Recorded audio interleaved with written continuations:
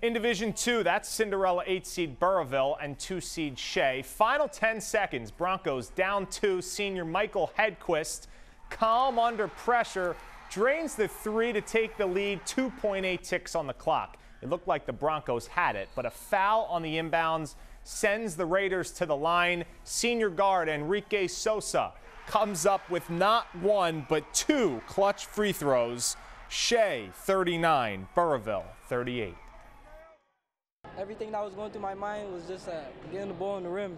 I had to zone out all the fans, the noise. I had to lock in at the free throw line. This really means a lot to us. We worked hard for this. We talked about this every single day since day one, since we came in the summer. They had us placed as like 17th in the state, and now we're number 1 in D2.